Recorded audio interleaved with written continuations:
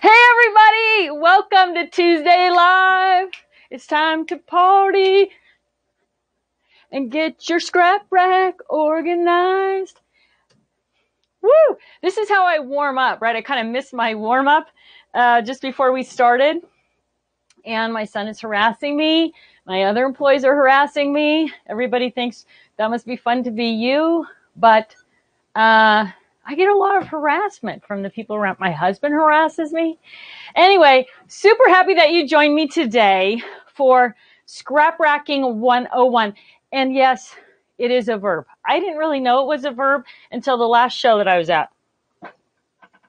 And someone said to me, when I'm scrap racking, and I was like, that is a good verb. I like it. So now that's what we're going to call it, ScrapRacking 101. Okay, I'm going to start off this day with a little story. I hope I didn't already share it with you guys. I don't think I did, but every time I think of it, it makes me smile. I was so I'm going to share it again. I guess that's what I'm saying. You're my audience. You're going to be subjected to, I guess, whatever I want to talk about today. Okay, I was at the Puyallup Scrapbook Show. Puyallup is the show that's like in our backyard. It's like 20 minutes from our warehouse. And we didn't get a booth there because we're not special enough. But I went there and I met some really great people there. That was the first time that I got to meet Sean from Scrapbook Expo, Scrap and Stamp Expo. He runs the crops there. Just a great guy. Super fun chatting with him. That's not my story. Okay, I'll quit goofing around. Okay, so I'm standing in the booth, the Islet Outlet booth with Suzanne, the owner, talking, and this little girl is kind of looking at me, kind of sideways. She was maybe 5 or 6, and maybe 7, but right in that. And she walks over to me, and she looks at me, and she says, "Are you Totally-Tiffany?" And I was wearing this apron, and so I thought maybe she's just reading my apron. And I said, "Yes, I am." And she said, "Oh, I knew it. My mom and I watch you and listen to you all the time when we're working in the craft room." And her mom was kind of standing behind her. And I said, "Oh, that's awesome." I go, "Is your craft room all neat and tidy and organized?" And she goes like this, "Oh, no, it's a horrible mess." And her mother just went 6 shades of red, but it was hysterical and it was very, very cute. And every time I think of that, it's a horrible mess. I just think there's so many people out there with that challenge of getting organized who would like to put their hands over their eyes and say, it's a horrible mess. My mission is to help you not have a horrible mess. So there's my little cute story for the day. I also want to do a couple of call outs to people. First one, going out to Bonnie Block, who, if you downloaded the Scrap Rack brochure with all the details in it, on the very back, there are some customer testimonials. And she downloaded this for class today. And then I got an email from her that said, "Hey, I was so excited to see that my testimonial was one of the ones that was on the back of the brochure." And so I just want to say hi to Bonnie and thank you so much for being part of the ScrapRacking crew for years and for sharing your testimonial with me so I could share it with everybody else.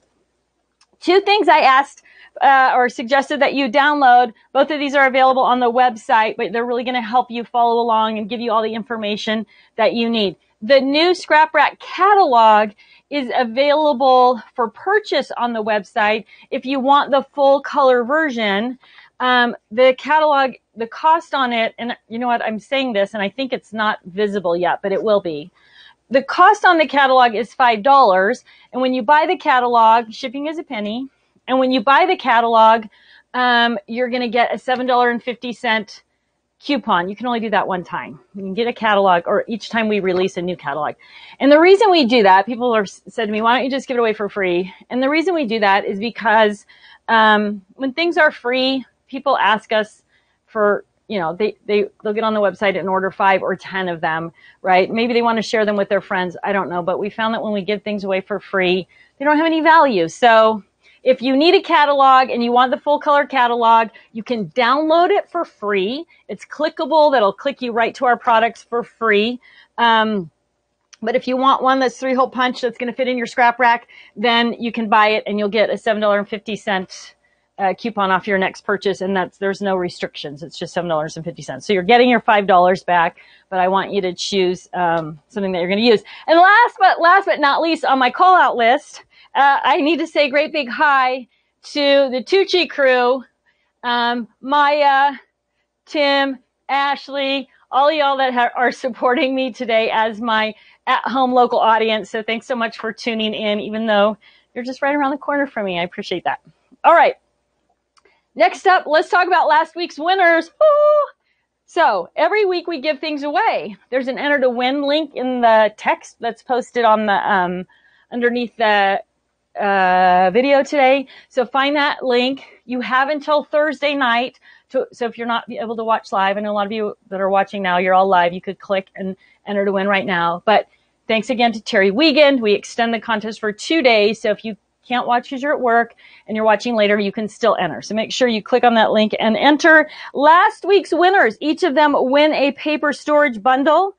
Deborah Jones from North Carolina, Laura Davidson from Arizona, Sharon Maldonado from Texas. I don't know where you live, Sharon, but my sister lives in Avery, Texas. You should look her up. Lila Ship from California.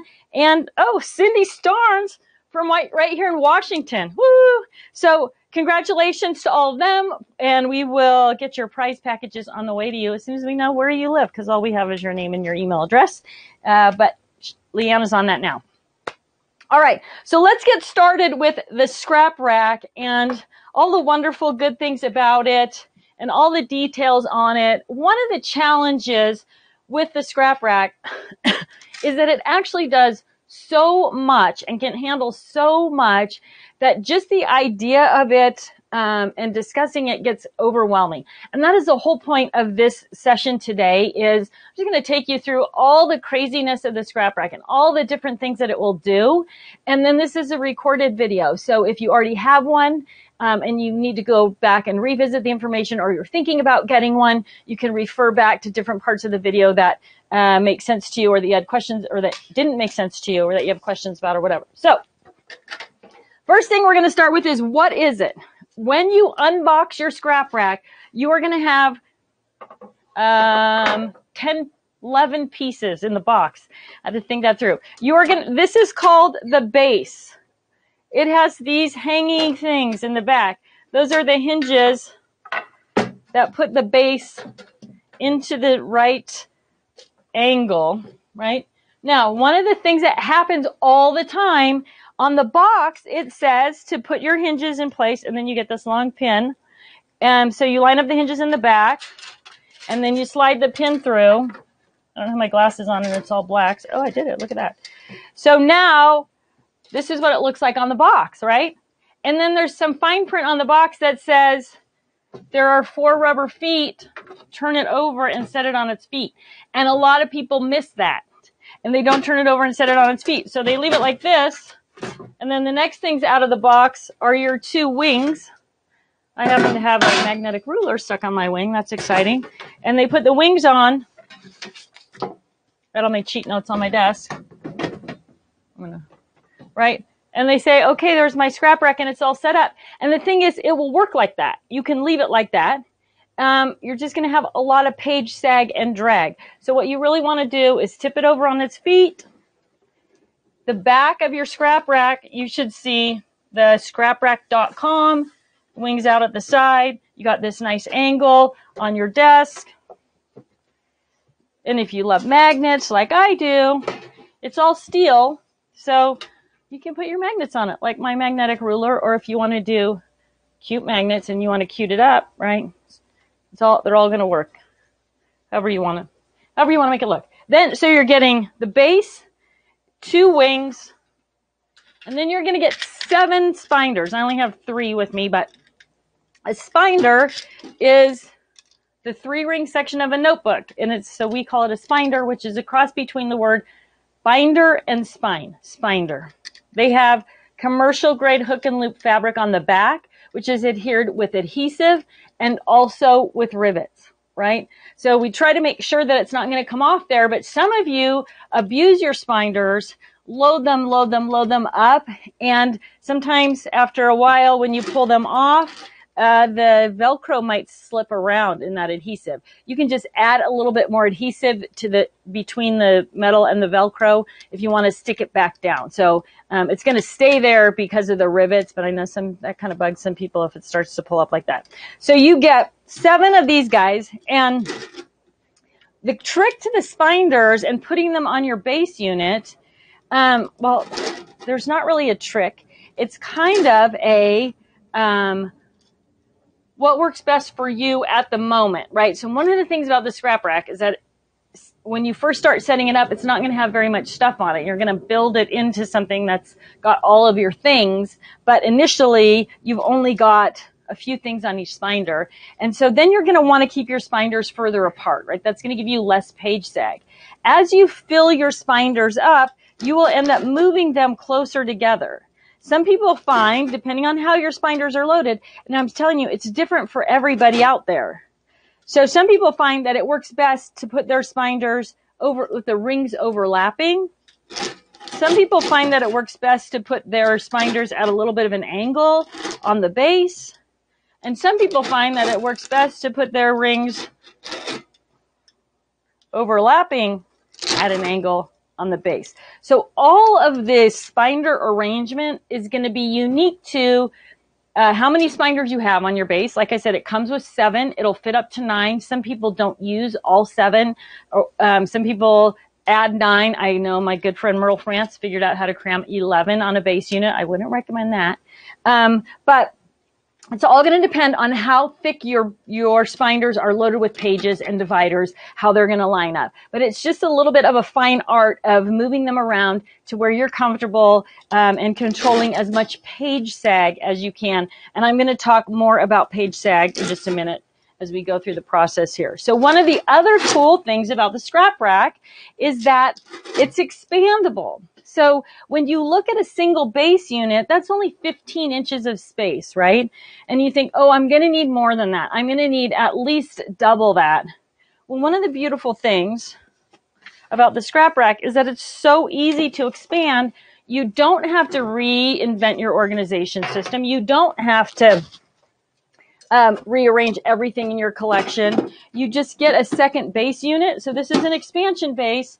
It comes with this little wraparound hook and loop fabric piece. And you just thread the hook and loop fabric piece through the 2 base units, through the slots in the 2 base units, link them together in the back, move your wing to the outside. Voila, you've just doubled your space. So now you can go from 9 notebooks, 9 3-ring sections worth of stuff to 18 3-ring sections worth of stuff. One of the reasons the scrap rack works so well is because when you add your supplies into it, you're eliminating all of the packaging and airspace, right? You're able to consolidate things down into the smallest possible space, which allows you to maximize the amount of stuff that you're going to see and use within that space. All right, I'm just going to work with a single base while we're going through the rest of the process here. I have my handy dandy cart. I know some of you guys are going to ask me about the cart. It's a Trinity brand cart. I bought it on Amazon for about 59 bucks. The height between the sections was too short to hold 12 by 12. So I sent my husband to the hardware store and he cut PVC pipe a little bit longer, and we replaced the middle sections with black PVC pipe, and now it's tall enough for 12 by 12. There's a video about that on my YouTube channel. I think if you search Trinity cart, you'll see a little video about how I did that. All right. So why does the scrap rack work so well? It's because not only is it a tool, but we have a system for actually organizing your supplies so that you can find them every time. And that's the 4-section system. I'm not going to go into it very heavily right now because we're supposed to be talking just product today. But the 4-section system is alphabets and numbers, themes and sentiments A to Z, the calendar year, and the rainbow. We'll get a link up to it for you if you're unfamiliar, and it'll take you through all the details of that. Also, if you downloaded the Scrap Rack brochure, there's a 4-section system details in there as well. But on our website, there's also a video about it and all those good things. So let me show you, though. We'll give you a little quick demo of all the things in the 4-section system, well, as I talk about how they work and why they work. So you're getting kind of, first of all, I'm gonna put this down where you would normally put it. I don't have my demo scrap rack here, so you're kind of seeing a piecemeal of a demo scrap rack. My scrap rack is actually traveling to Lancaster, Pennsylvania, where we're going to be, alert. I didn't even talk about this yet. We are doing the craft room cleanup. For those of you who, last year we had a contest where we picked someone, and Karen and I are going to her. Well, she owns a couple of crop houses. Now I'm going to say the Cozy Crop Inn, and that doesn't sound right to me. I should have written that down. In Lidditz, Pennsylvania, near the Lancaster show. So Karen and I are going to go to that her crop house for 2 days before the Lancaster show, and we're going to do a total craft room cleanup there. So if you are following us on Facebook, and probably on Instagram too, we'll try to do a lot of live posts as we're going through that. But for 2 days, we're going to work in her crop house, and then we are going to do a big reveal after we get everything all cleaned up. If you are in that area, we are going to do an open house at her place on Thursday night. So Thursday the 24th. So if you're in that area, you are more than welcome to join us. Watch our page. We're going to tell you all about it. Okay, sorry. Back to the 4-section system. First section is alphabets and numbers. Anything that's alphanumeric but not theme specific, and you're going to group those things all together. So that if you're working on a page, a goodie bag, a card, a framed project, any kind of project, and you need words or letters, you know where you're going to be able to go to find those things. So I'm going to ask Max to kind of zoom in on this page right here so you can see sort of our shut your flap tabs in use, right? So you see these little colored tabs. Those are our shut your flap tabs, and they're sticky so you stick them to the flap, and then they pull the flap down, right? They're not sticky enough to like stick the flap closed like a piece of tape, but they pull the flap down. If you don't use them, everything still works, but occasionally you're going to find that one of your flaps, and I don't know if you can actually see this on the screen or not, one of your flaps was left up, and when you closed your pages, it got stuck up. So you can solve that problem 2 ways. You can tuck it behind the product for a while, and that's going to hold it flat for a while, and then it'll go flat. But if you're using the shut your flap tabs, that is their mission. The weight of the tab is going to pull that flap down and hold it down so that they don't get stuck up like that. This one's being very resistant. I'm going to stick it a little bit, and off we go. Another little tip, right? So this whole little session is going to be full of tips and tricks. I had all these alphabet stickers, and I put them in my scrap rack in order, A, B, C, D, E, F, G, right? And I started on the front. So I said A, B, C, D, E, F, G, blah, blah, blah, blah, blah, right? Well, then when you flip the page, it looked like things were out of order. And so I thought it would be better if I could just go all the way across, right? So I can see 99% of the alphabet. I put the numbers on the front, and then Y and Z in the front as well. But it's easy to see what you have. So you need to keep that in mind when you're organizing. How can I make this stuff the most visible? How can I see what I have in the easiest possible way? So before I had A, B, C, D, E, F, A, B, C, D, E, F, G, H, I, J, K, L on the front. My son is laughing at me. And then it started over here with M, and so I was constantly flipping back and forth to find those letters. So putting them in the middle like this, I could see the vast majority of everything. So there's a little tip for you. One of the other questions I get a lot about alphabets is, should I store them by color?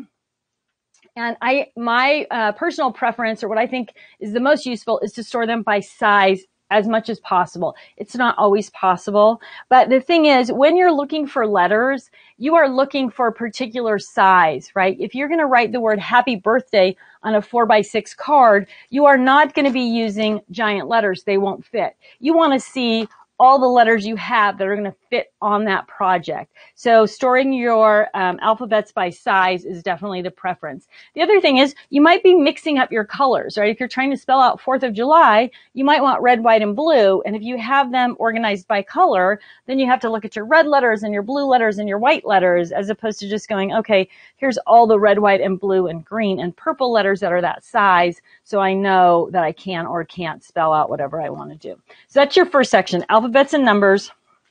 So anything that's alphanumeric, not theme specific, is going to go in this first section. The second section is themes and sentiments A to Z. These are all the things that you craft about, organized alphabetically, animals, baby, beach, bath time, travel, so that when you sit down to scrapbook that theme or event, you're going to go to that one section, travel, and you're going to see everything that you have for travel. It's all going to be in one place. You're going to be able to flip through and find everything quickly and easily. So those are the first two sections, alphabets and numbers, and then themes and sentiments A to Z.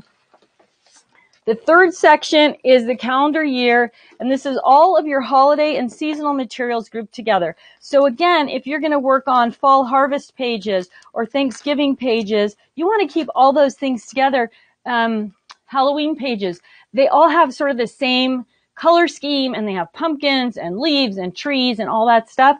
And even though you might be using a pumpkin for Thanksgiving, or you might be using a pumpkin out of your Thanksgiving kit, on a Halloween page or fall harvest page, you want to see all those together. So alphabets and numbers, themes and sentiments, calendar year, and keep this in mind. I want to keep things together that I'm going to use together. So when I'm looking for something, I'm seeing everything at one time. The other benefit to that is when you buy something new, your brain already knows where it's going to go. So when you get home from the store, it makes it really easy to put it away. Or when that box comes in the mail from HSN and it's full of Halloween embellishments or Christmas stuff, you know exactly where you're going to put it when it gets there. So you avoid that temptation then of stuffing it into the corner or the closet and waiting to put it away because you're not quite sure where you're going to put it. So it's one of the huge benefits about the 4-section system. Okay, the last section is the rainbow. And the rainbow is where you put everything grouped by color that doesn't fit into one of the first sections. So the idea is if you want to add something to your page that's blue or green, you can just go right to that section, whether it's a bling, a button, a flower, it doesn't matter. It's all right there. It's visible and it's accessible.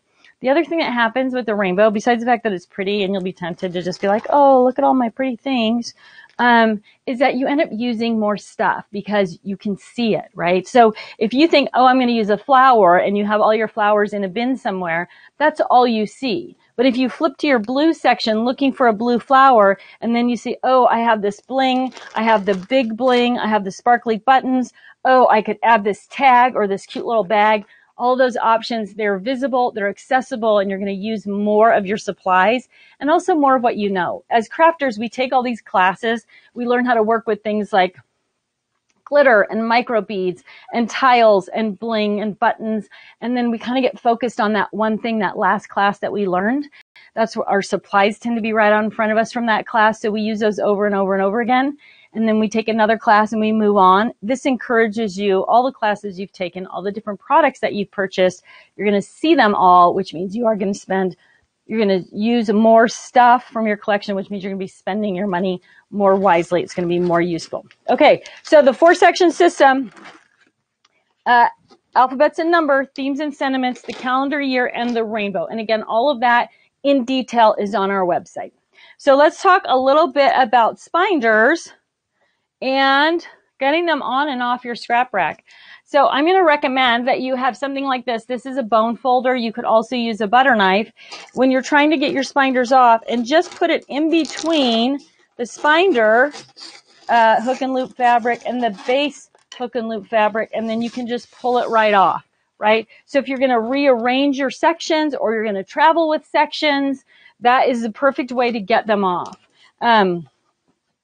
So let's talk a little bit about travel while I'm here. While I'm at that point in the, so traveling with scrap rack supplies is awesome because you don't have to rearrange anything, right? You can either choose to take your entire scrap rack, or you can choose to take small sections of your scrap rack. So there's a couple of different options. There's what we call a spinder binder or a 12 by 12 craft binder. And the difference between the two is the spinder binder does not have a 3-ring section inside it. It's just a cover with a hook and loop strip on the inside so that you can transport one section from your scrap rack to the event that you're going to. Kind of keep it simple, right? Just becomes a binder that's easy to move around. So it's called a spinder binder or spinder cover or with no 3-ring section. If you want an additional 3-ring section, you can get it that way as well. It's called a 12 by 12 craft binder. So that will hold one section. If you're going to an evening event or a couple-hour event and you want to, let's say you're going to work on birthday cards, you want to take a couple of sections with you, right? So then you're going to take your canvas craft binder, and this will hold up to 3 sections. It's got tool storage on the inside. It's got a big pocket in the back, comes with some extra pages, and then this front pocket is perfect for your paper trimmer, right? So you're going to slide your paper trimmer in, scissors, basic tools, pens, markers. You're out the door quickly with 2 or 3 sections, right? So this is the canvas craft binder.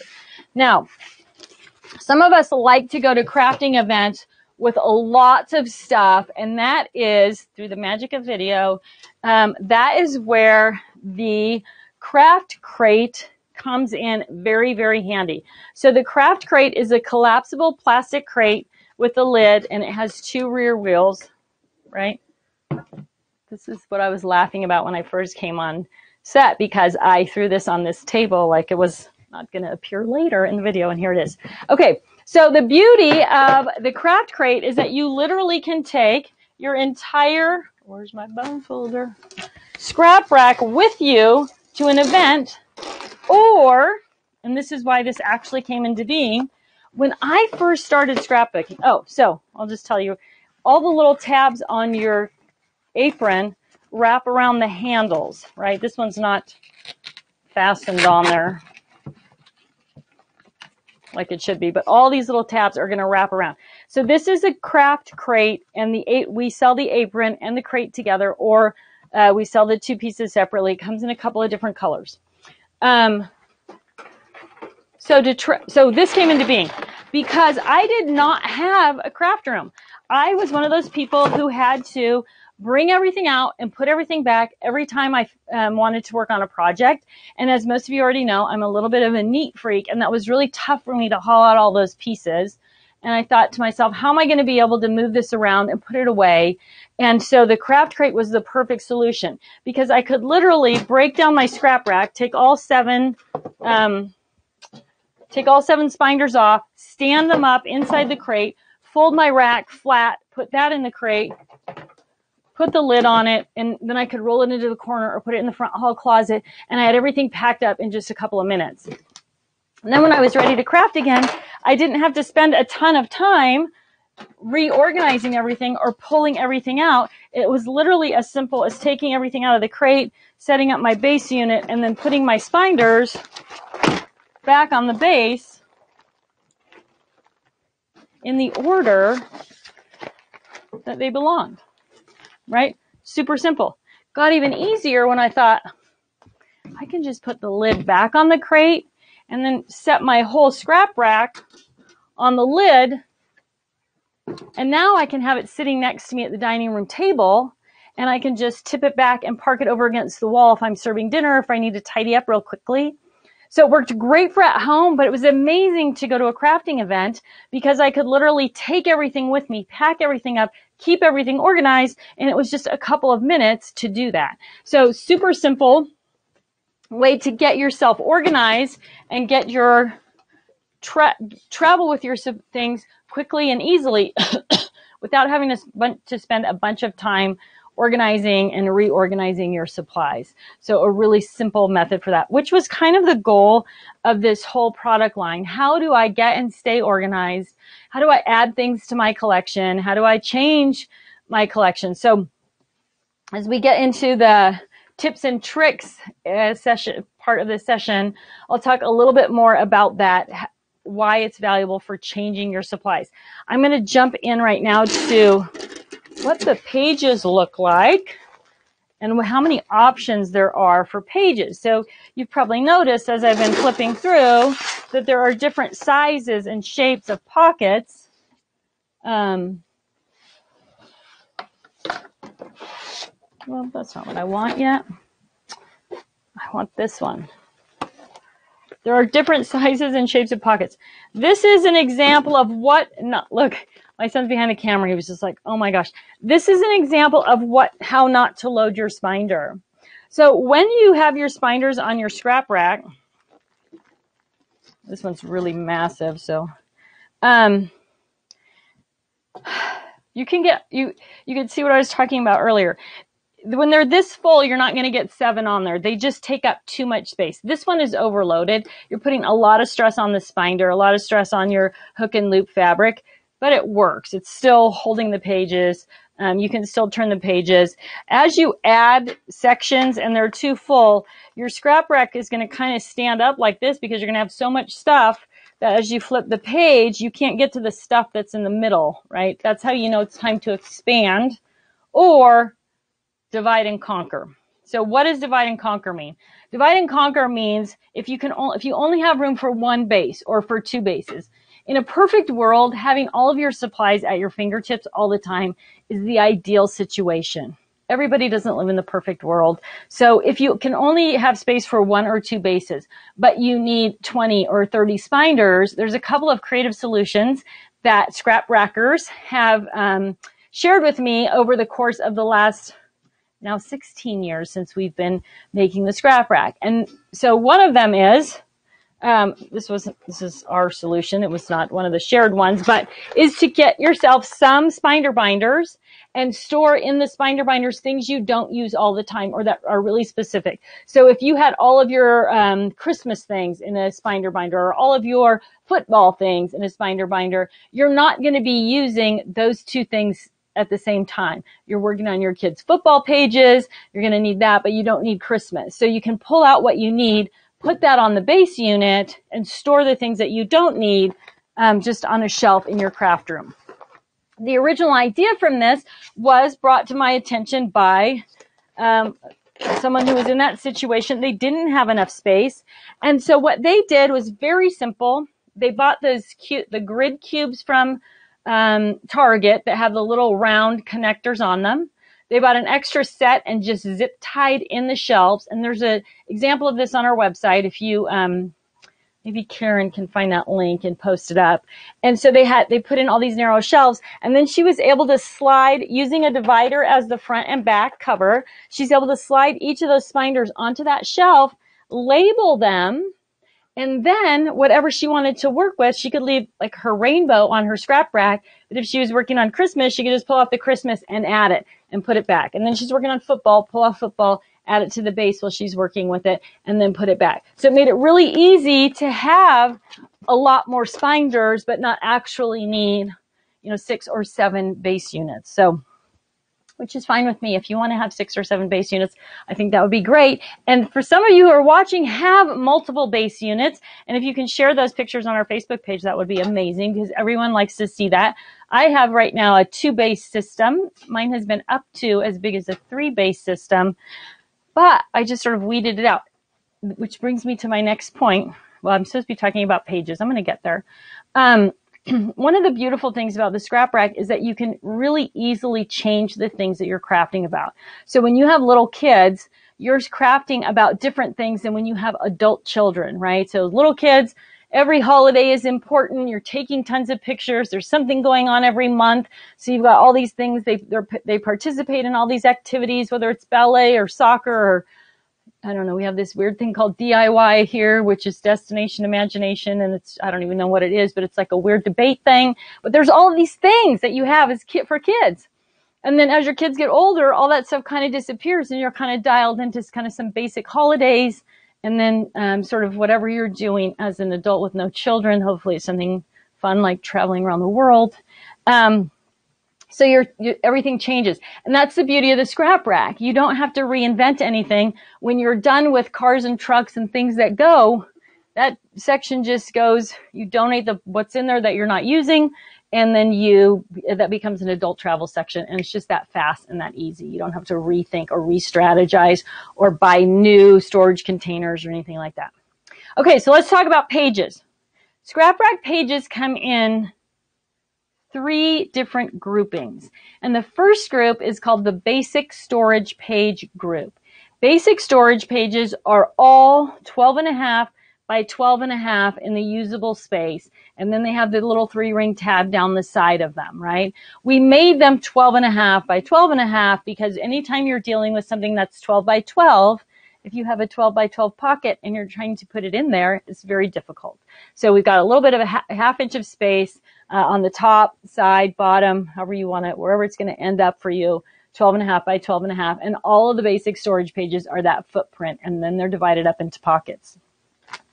All of the pockets in the basic storage page collection are made out of the same food grade plastic, right? So this plastic is lightweight, but it's incredibly durable. So you already know paper is heavy. It doesn't seem like it's heavy, but once you start to load it up, it's heavy. So we tried to keep your pages, your basic pages, as light as possible to add the least weight to your scrap rack and to whatever you're carrying to an event. So they're super durable. In the now 16 years that we've been making them, I don't think we've ever replaced one. Leanne, you can correct me if I'm wrong, because a hole tore out on the side. We have replaced them if the seams were not seamed properly, if it's a manufacturing defect. And so sometimes when they hit the seamer, they'll leave a gap and then things fall out the side or wherever. So I've seen manufacturing defects, but I've never seen anyone actually rip a hole. So they actually hold a ton of weight and they're super durable. The holes get a little bit wonky and stretched out, but they don't actually tear through. So basic storage pages come in packs of 10, and then we also generally offer a variety pack or 2 of different options. They all have this little crescent cut flap at the top of each pocket, and the beauty of that flap is if you're traveling with your supplies and the flap is closed and you have everything packed in, it keeps everything in where it belongs, right? If you're working at home and you have that flap, you can tuck the flap behind your products, and that makes it really easy to pull them in and out of the pocket while you're working at home. So depending on what kind of crafter you are going to either leave the flaps behind everything for easy access, or you're going to cover the flaps to keep things in place while you're traveling with your supplies. So the supersize single is 12.5 by 12.5 single pocket. The double X, and so I have an empty one kind of overlaid over the top of the pocket right here. And I don't know if you can see that, if it's helpful to zoom in or if it's too glary, we'll see. So this is the double extra long, and this is great for anything that's 6 by 12. And really, when you're loading up your pockets, don't take the stuff out that's closest to the spinder. That's another tip. Load the heavy stuff closest to the spinder and the lighter stuff on the outside. But you can see I've got multiple things in here, right? This is a whole bunch of pieces of die cut pieces and then multiple stickers. So you can put multiple things in each pocket. This is going to do the same thing again, so I'm just going to fold it over for the moment. You can put multiple things in each pocket. The goal is to put some facing forward and some facing backward so that you can see when you flip the page, because the pages are clear what's on both sides, right? So the triple play is 3 long skinny pockets, right? They are 12.5 by 4, right? Great for borders, stickers, that type of thing. The Fabulous 4 is 4 6 by 6 pockets. Again, slightly larger than 6 by 6 because we're actually dividing up 12.5 by 12.5. But these are great for tons of stuff. I mean, 6 by 6 is a really common size. They're also going to work for things like unmounted stamps and stencils, right? So here's my little stencil tip. I just made a little paper with a lip at the bottom. And I put the stencil in front of it. I used one of our Shut Your Flap tabs to label the stencil. And the reason I did that is because when you slide the stencils in and out of the pocket, or no matter how you're storing your stencils, you know they get hung up on each other, right? So the little cutouts get hung up. So I just put the paper behind it with a little lip at the bottom, and then I could slide it into the pocket It's easy to slide into the pocket. It's easy to take out of the pocket, but it's not getting hung up on the other stencil, right? So you can put multiple stencils in there, one on each side if you want to be able to see them all, but you can definitely label, you know, they're so thin. You could definitely put 4 in a pocket easily. All right, the vertical 4, for some reason I'm missing my sample in here, but this is 4 long skinny pockets. So this is a favorite for, obviously for borders, but people who use Kiwi Lane. If you're a Kiwi Lane person and you want to keep all your stuff in a binder, this page and this page are a great complement for most of the Kiwi Lane templates. Fantastic 5 is 4 5x7 pockets and 4 5x7 pockets. What did I do here? Nothing? Let me put on my glasses. 4. My things are locked. 4 5x7 pockets and one little cute tiny pocket in the middle, right? So we just have this little empty space, so that little pocket survived there. This page design was actually submitted to me way back in the beginning by a customer. So one of the other things that happens here at Totally-Tiffany with a lot of our products is that they're designed and developed based on your needs and your ideas. So I hope that if you have a need or an idea, that you will take the time to shoot us off an email to customer service at totally-tiffany.com and share it with us. So this lady actually sketched out this page and said, here, this will fit in 12.5 by 12.5, and we've been making it ever since. The 4x6 pockets. So these are great, of course, for anything that's 4x6, which is super common in the scrapbooking world. Also 4x6 photos. So if you've taken my class on creating a holding album or project planning, I like to use this page as each one of these pockets representing the left side, right side of a double page layout. So I can put all the pictures for one side, and then when I'm planning, I've got 3 double page layouts. The pictures all laid out and planned for that. Also works great for unmounted stamps, another very common size in 4x6. Straight 8 is 6 inches long, 3 inches wide, and again, great for all kinds of different embellishments. I've got this one loaded up with, these are like sticker letters that are plastic, so they're heavy and dense. Great for even unmounted red rubber unmounted stamps. Simply squared, 9 pockets that are 4x4. Again, perfect for all kinds of embellishment storage. Do you see how visual everything is, how easy it is to see your supplies, how easy it is to get to them, all the little flap pockets. Now, a couple of tips about loading your pages. Load your heavier items on the inside closest to the binder. Number 1 tip.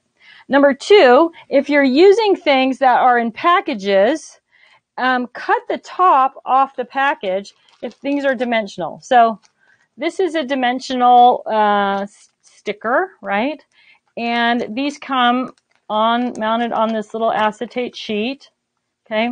And if you open them up and you just put them in your scrap rack, that's going to be fine.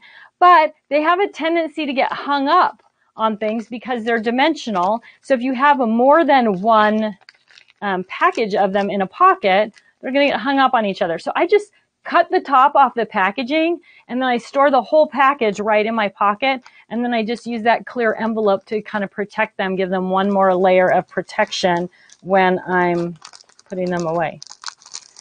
And again, you can put things in both directions. So as you flip the page, you would be able to see front side, back side of all of those. So that's another tip for you. Traders 12, perfect for artist trading cards, right? 3 inches across by 4 inches deep. Next tip, put your taller things when you're choosing what pockets things should go in. If you can have the item go up above the flap, that's the best scenario, because then it's going to then it won't be able to get pushed out, right? It'll push up against the flap. If you have smaller things and bigger things together in the pocket, then put the smaller things in the back behind the bigger thing. You can see them from this side, but the bigger thing is going to make sure the flap stays closed and that the little things don't come out. Now, when I talk about little things like these chipboard embellishments, they're perfect in there.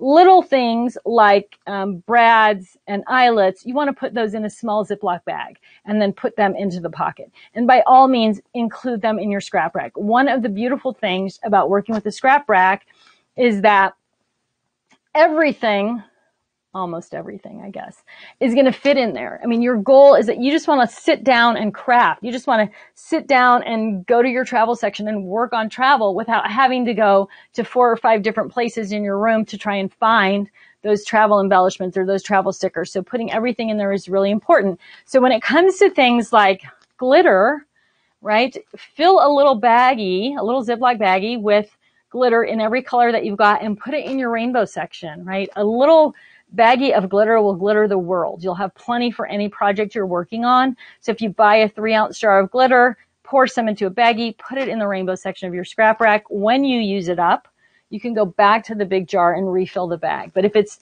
visible and if it's accessible, if it's right out in front of you while you're working, then you're actually going to use it. Okay, those are all the basic storage pages, right? They all come in packs of 10 for $12, and they're all made out of the same material. Next, we have 2 pages that are called double-sided duos, and these are the same material, but they're double-sided. So the 2x1 has a 6x12 pocket, 2 6x12 pockets on the front. Same thing, we've got the little pocket flaps, and then on the back, we've got the 12x12 pocket on the back, right? So these are ideal for, again, keeping things together, you use together. So in this example, I have all of these camping stickers, 3-dimensional embellishments. They fit perfectly into the 6x12 pocket. And then on the back side, I've got the bigger 12x12 stickers and some paper. And then I have another set of stickers in here that's also for camping. That's not quite 12x12, but it fits right in to the pocket with the other one. So keeping things together, you use together. The 2x1, 2 pockets on the front, 1 on the back. Now, the double-sided duo pages are 10 in a pack, and they're $17.50. So you get twice as many pockets, but you save a little money there as well on that. The 4x1 has 4 pockets on the front and 1 big pocket on the back. And the 4x1 is ideal for small categories. So I have an example here of March, St. Patrick's Day. Not a lot happening in my world for March. I have a few sheets of paper, a few stickers, a couple of die cuts, but everything is just in one nice, neat little bundle in a single page on my scrap rack. So the 4x1 is great for small collections. It also is a great page planner. It has 2 4x6 pockets. So if you're trying to put all the pieces together for a page or a project, this might be a good option for you for that as well. So those are our double-sided duos, right? 12x12 pocket on the back, smaller pockets on the front. The last group of pages that we make are called our specialty storage pages, and these are made out of a heavier plastic, and a lot of them, the pockets have these little locking flaps. So this is the embellishment storage page. The pockets on it gusset out a little bit. They have a little locking flap, so that's going to hold the tab on the front of the pocket closed. There's a pocket in between the front and back page because it is double-sided, so you can put paper and scraps or bigger stickers in that middle pocket. But this is designed to hold bigger, bulkier things. It is the only page we make that isn't 12.5 inches wide. So it's a little bit narrower, and that's because of the weight that will accumulate in these gusseted pockets. So you saw it probably in the rainbow section, right? So it's great for brads and eyelets and glitter and anything that you're going to bulk up. This one I just have loaded with chipboard letters. You can kind of see. But you can still see through it. You can get to it. You can access it really easily. It's just a little bit narrower. So we put the tab on the top of this. If you want to label the top, there's a tab on the top so you can see that sticking up, because it's not long enough on the side. The side loader single is a 12.5 by 12.5 pocket that loads in and out the side, right? Has a little flap that's supposed to go inside the pocket, and that's going to hold your paper in the side from coming out the side, especially when you're traveling. Not a problem on your scrap rack.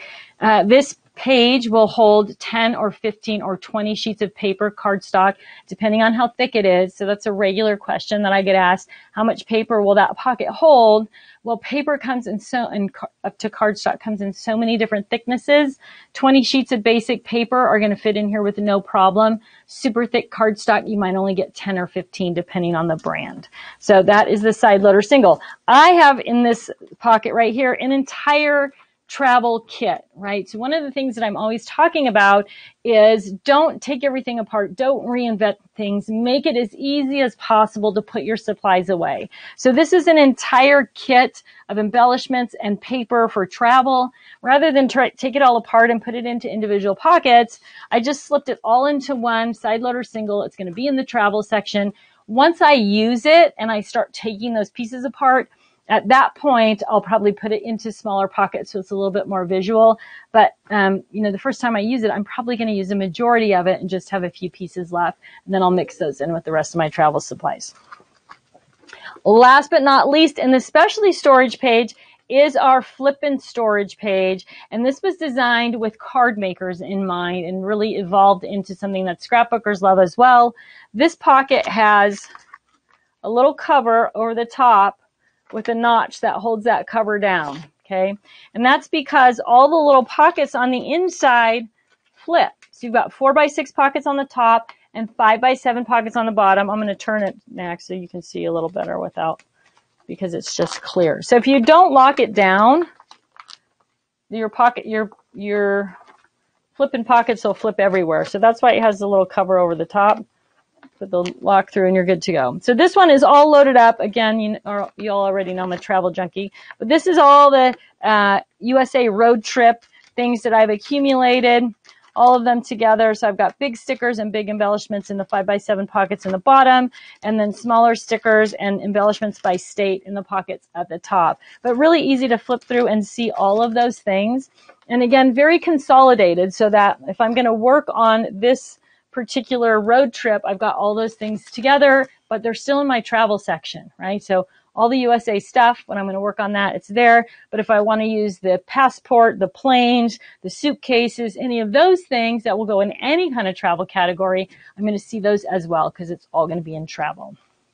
Okay, so I mentioned that this particular binder was a little bit out of control. Where did I put my bone folder? Do I have another one right here? Another blunt edge instrument. So, well, this one has some blunt edges and some not blunt. I'm going with the blunt. It's going to slide that. It's going to allow me to pull my binder off the base really easy. Now, I'm going to do a quick rearrange of my little part here.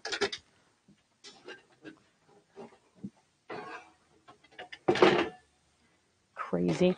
Okay, so here's how you know if your binders are too full.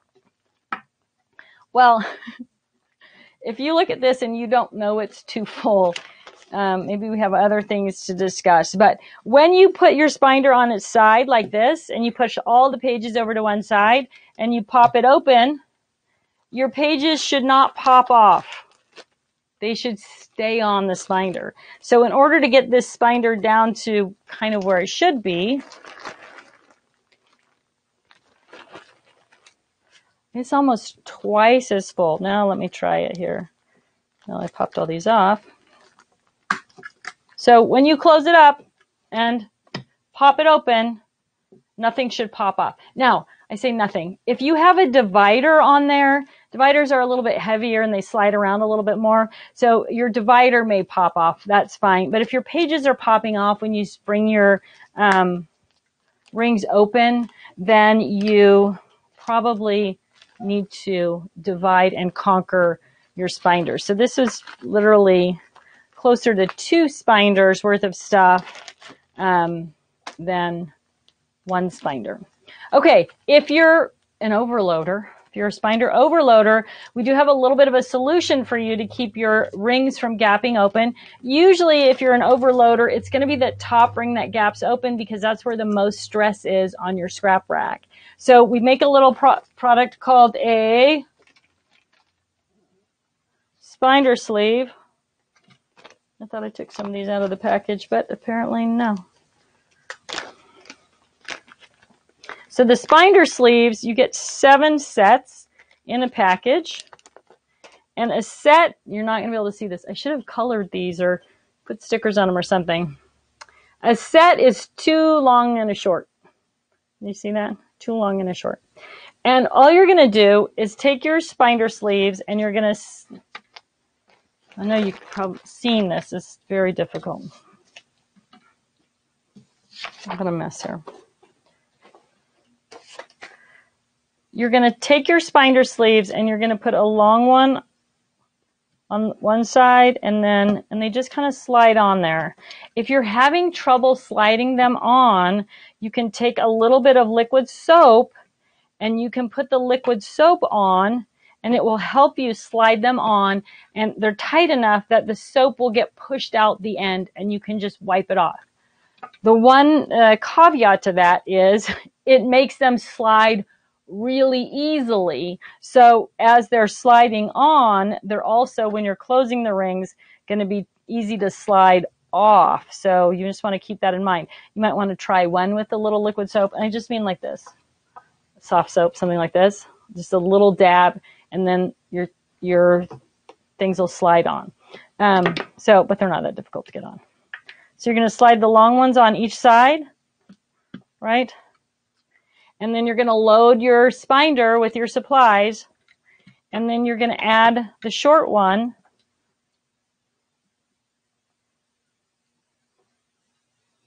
I don't have my glasses on, so that's probably a little dangerous. I feel pretty confident that it's there. Yes, it is. Okay. So you slide these all the way down so you have a little bit of a gap at the top. Then you slide on the short one. And slide it on the side where you have the longest gap. Tuck that around. And then you're going to close up your rings. These are really flexible. So now what you've got, then you're going to push them back together. Okay, so now what you've got is a little protective plastic covering over where the rings open up. So you'll be able to slide things around there. And then when you want to take things off, you're going to have to pop it open and pull them off. You might have to take this off to load pages, depending on what side you're loading onto. And then you just have to guide the rings back into the hole when you close it up, and then relock your rings, and you're good to go. So if you're someone who has overloaded their Spinders or likes to have their Spinders really heavily loaded, you might need to add Spinder sleeves. Generally, it's only to the top ring. I know sometimes people add them to the middle and the bottom, but my recommendation is start with the top and see if that solves your problem of things slipping out because your Spinders are too overloaded. So kind of a super simple solution to that right there. Okay, what else do I need to tell you? Let me pull out my little notes here. Had some notes about tips and tricks. What did I talk about? I talked about cutting the tops off packages.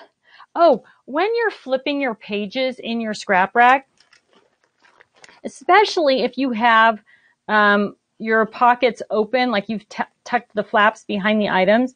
If you turn from the upper corner, right, it's a lot easier on your Spinder. It's easier on your pages, and there's less risk that if you flip it this way and you kind of throw it over like that something might come out of the pocket because it doesn't have the flap closed or you have the flap tucked behind or whatever. So turn your pages from the upper corner while they're on your scrap rack. And definitely when you're traveling with a binder, right? So keep in mind, the pages of a scrap rack were designed to be at that angle. So it does keep everything in the pockets as you're flipping.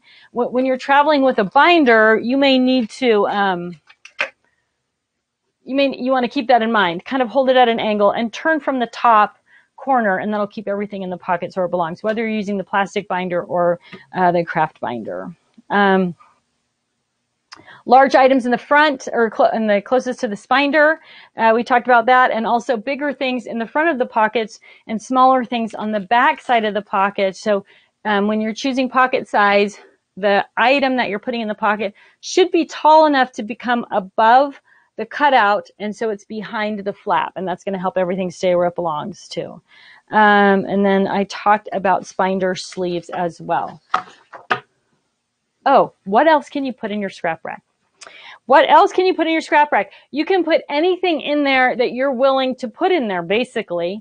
So you can put washi tape in there. The thinner rolls of washi tape work better, but it's great for dies. Put your dies in a die pocket and throw them in there in the right category. It's perfect for unmounted stamps. So whether they are red rubber stamps or the clear acrylic stamps, it's going to work for either of those. It's great for card making supplies and card blanks. So a lot of our pocket sizes are going to accommodate your card blanks. So some of you are just card makers in general, and some of you make cards as well as doing scrapbooking and mixed media and those other kinds of things. Keeping your card blanks or some of them in your rainbow section is super helpful. If you're going to make a birthday card and you look at your birthday embellishments and you go, okay, this birthday, three-dimensional sticker would be perfect on a pink card blank, then you can go right to your rainbow section and grab out a pink card blank, grab out that birthday embellishment, and put that card together. Same thing if you're storing your unmounted stamps in there as well. Now, take a deep breath. If you have thousands of unmounted stamps, then you're going to want to create a whole stamp catalog for those, which is a little bit different. I'm not going to talk too much about that today, but I do have a whole class on cataloging your stamps. But if you just have a few stamps and you're going to mix them in by category, put them right into your scrap rack. You got a couple of birthday stamps. If you're making birthday cards and you see that, oh, I'm going to happy birthday card, I'm going to go to birthday, and you see that stamp, you're probably going to pull it out and use it rather than remembering, oh, I think I have a couple of birthday stamps. Where are they? And going searching for them. So the more things you can put into your scrap rack, the more likely it is that you're going to use them. Embossing folders as well. Those are going to fit right into your scrap rack, especially, again, if they're particular to a theme or holiday or type of event. Something that says congratulations or happy birthday or Merry Christmas. Those are obviously going to fit right into the 4-section system and into those categories. So the more things you can figure out how to get into your scrap rack, the better. For things that you can't figure out how to get in there, you can make a catalog page to incorporate them in. So this is a catalog page of red and pink washi tape.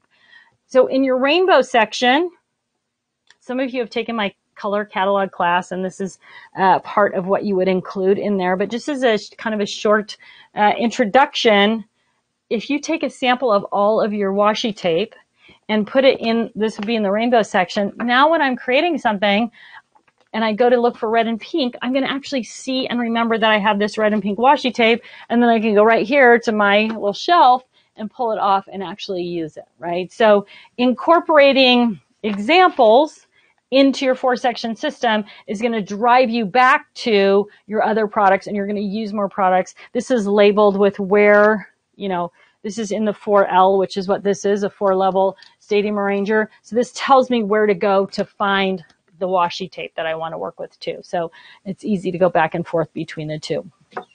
This is Titletopia. This is something that was created by Creative Memories. It's in this skinny little envelope. If you put it in your drawer or in your tote or somewhere like that, it's probably just going to disappear. But if you slip it into a pocket in your 4-section system in the alphabets and numbers section, then you're probably going to see it every time you craft, and you're actually going to use it, right? So anything that you can incorporate into your scrap rack, into your 4-section system, it just means that you're going to use that thing much more often. It might also mean that you realize that you never use that thing, and you could probably donate it at the next crop or give it to your kids' kindergarten or the senior center, wherever you like to donate your craft supplies. So seeing everything in front of you all the time helps you use it, but it also helps you know that you're not using it, and that's maybe something that you want to purge out. All right, Max, have you got some questions over there? I do. Max has questions. Maureen would like to know, if only 1/2 page is filled, do I put things close to the binder or the outside pockets? And do I put the heavy pages at the front or back of the binder?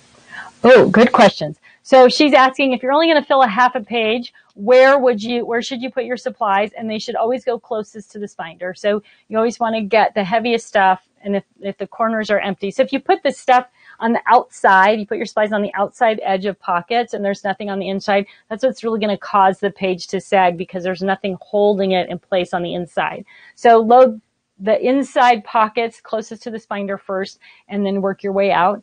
Double up on the inside pockets first and then double up on the outside pockets as you go. So heaviest stuff to the inside. She also asked, how should she arrange the heaviest pockets on the back of this binder?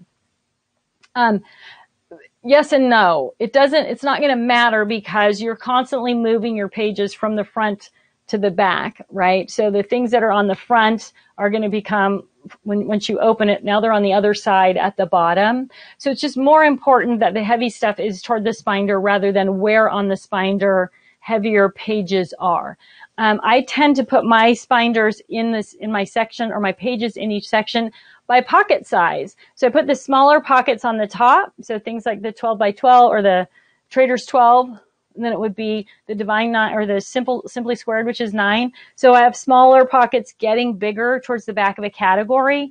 And that way you can see through more levels of the smaller pockets. Or if you take a 12 by 12 pocket, put it on the top of the category, you can't see anything that's behind that. Not that it's a huge difference because you're going to be flipping anyway, but I like to be able to kind of see through each layer of a category. So I put my smaller pockets, which is a higher number, Trader's 12, and then I count them down to the supersized single, which is the big 12 by 12 pocket. What else?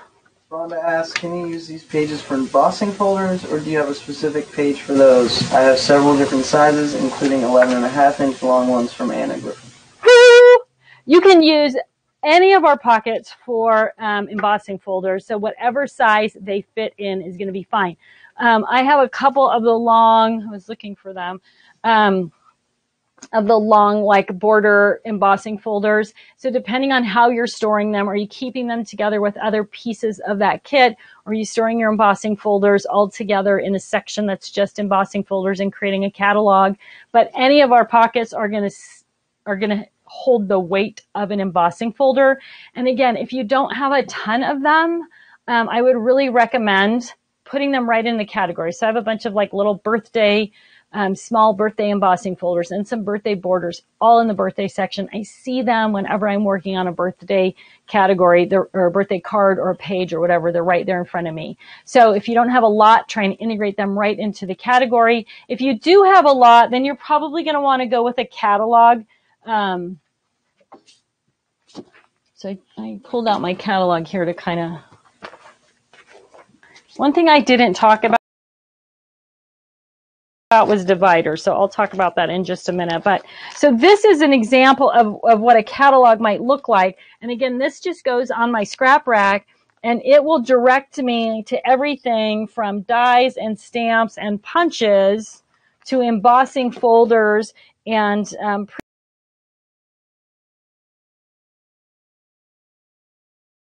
my dies and stamps that came with them in my die stamp and supply organizer. But the cataloging out where they're visual, right? Because they're just so an embossing folder, example of it right here. The backgrounds on the embossing folder is stored. So super easy to also find, by 7 pockets, which are again 4 by 6 and 5 by 6. But you're going to want to start with a base, a little bit of a variety of a few of our pages. They're the most common ones, and then kind of work through.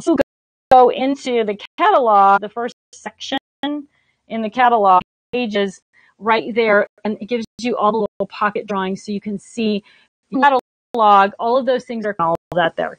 So if you get the hard copy, or if you just after you get other pockets do I need, you'll know a little bit more pockets for readers. That somewhere along the line here, I've lots and now my son too. They're an awful team. Labels for my device emergency, I just use my in. If you write directly on your device, something it's very funny. If I walk into the kitchen and I just something, actually it's kind of entertaining. Both of them are very, very entertaining. For those of you who know my husband, who have seen him at a show, he's a little bit feisty and ornery. He just walked in. It's There are people who have literally, of the masses of containing that flat space, over 2,300. I have birthday stickers that are in the sticker box. Do I have birthday bling? Oh, it's over here in the bling box. Do I have buttons or brads? I'm going to find it at time and all hunting around. You can say, do I have, birthday stickers? Oh, no, I don't. I need to run up to Michael's or Joanne or Hobby Lobby. Rather than things, buy them with any intention. She says, shopping and podcast on shopping with intention. So if you look for that podcast. Okay, I think that might be it. If there's no other questions, roll up the stairs from Karen, totally-tiffany.com, and click on the so you are going to find category at 20% off. My husband, hi, honey. For those of you who are dog lovers, KITCH park, like a place to play. To warn you, but the pictures are lovely. All right, Scrap Rack Week. Everything in Scrap 20% off this week through Sunday. You can email Scrap Rack double points. So that announcement to make. Next announcement: if you are on our email list, you are email that's all those places. So we're from 9 a.m. to 9 p.m. Sleeping Network has a 24-hour craft day coming to the 16th. So if you've never watched an HSN 24-hour craft day, tune in anytime and help you learn a little bit more about it. Thanks so much for tuning in today. Again, a special thanks going on Block for her lovely testimonial that ended up in our